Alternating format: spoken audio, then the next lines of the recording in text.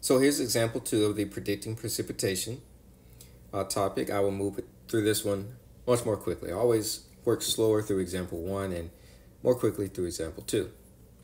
So first we have potassium sulfide, a solution of potassium sulfide reacting with a solution of copper 2 chloride, or mixed with a solution of copper 2 chloride.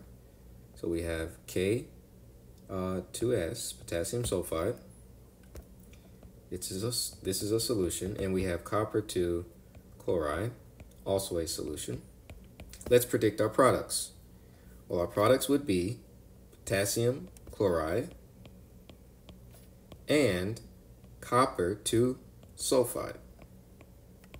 So those are our two products and the correct chemical formula. I took the cation here, combined it with the anion here, and I took the cation here, combined it with the anion there. I just swapped cation and anion. Let's check the solubility for potassium chloride, KCl. It is soluble, so I need to write aqueous here. Copper sulfide, copper 2 plus sulfide, Cu2 plus sulfide. I see that copper 2 sulfide is insoluble. It actually precipitates out of solution. So I need to indicate that. So I do have a precipitate, and its empirical formula is CuS. What about potassium sulfide and silver nitrate as two reacting solutions? So K2S plus silver nitrate, this will be AgNO3. This is a solution, and that is a solution. What are my products? Take the cation, combine it with this anion. So I get potassium nitrate, and I know that all nitrates are soluble, so I can go ahead and put an AQ there, soluble in water.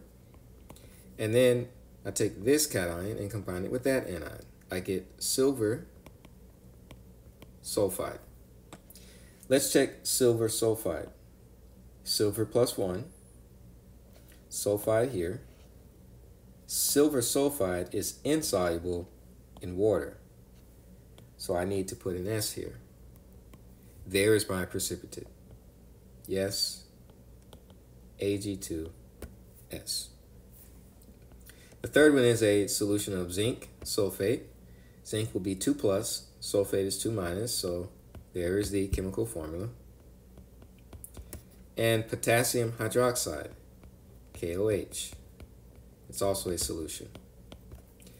My products would be zinc hydroxide and potassium sulfate.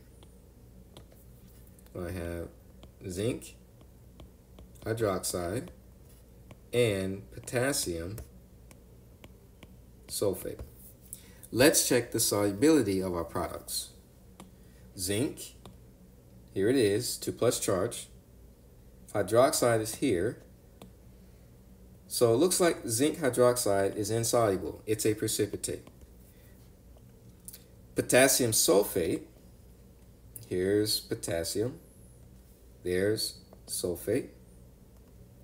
Come across, it is soluble, so it remains dissolved.